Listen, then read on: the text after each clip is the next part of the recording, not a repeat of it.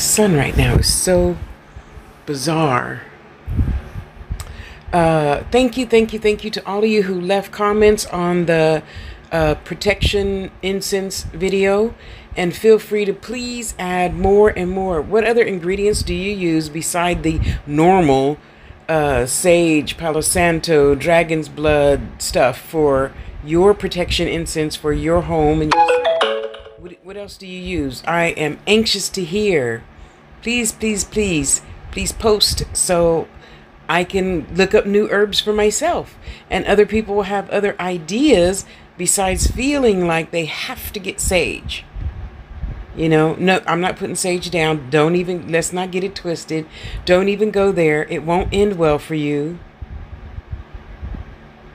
So, those of you who have mates that are allergic to sage, what do you use? You know, I know a lot of people might use Florida water.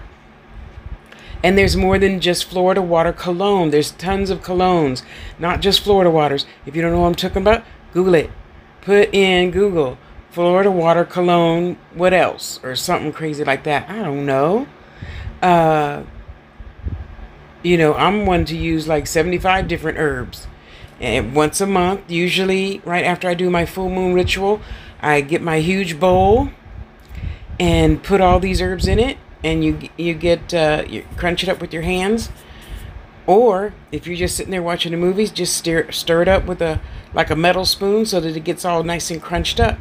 Put it in your favorite whatever beautiful container. So every morning you take a pinch, you put it on your charcoal tablet. Look it up, charcoal tablets for burning incense and resins, and your house stays cleansed and in divine order all the time.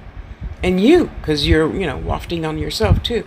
So what other incense, leaves, trees, bark, dirt, sand, shells, pebbles, what else do you add to your protection incense? Inquiry minds want to know.